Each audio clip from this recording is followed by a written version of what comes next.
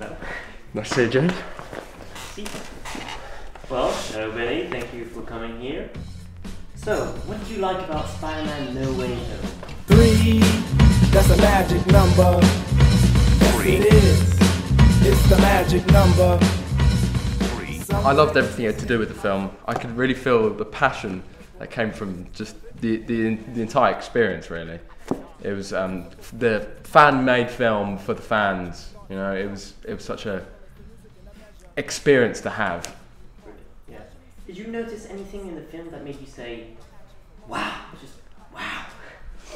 I think we all know what made me kind of go wow. It was seeing those three lads back in their iconic costumes. You know, I have so much love for Andrew, and he got to play the role again and show that he really was Spider-Man after all. And I can't believe I'm saying this, but anything you disliked about the movie? It's difficult, but I did see some bad CGI. I do not like the Iron Spider suit. It is terrible. And what do you think of Spider-Man as a character? Would you ever want to be like him? Well, I named one child that didn't want to be Spider-Man. You know, as soon as that mask came on, it didn't matter who you were or what your problems were.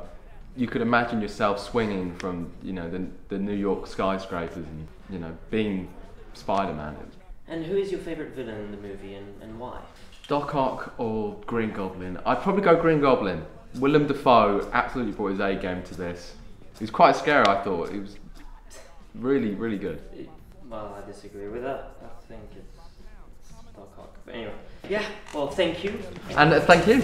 Listeners, listen, cause this here is wisdom. Wisdom of a speaker, a dumb and a plug. Set aside a legal substance and feed them for now. Get them high off this dialect drug. Time is a fact.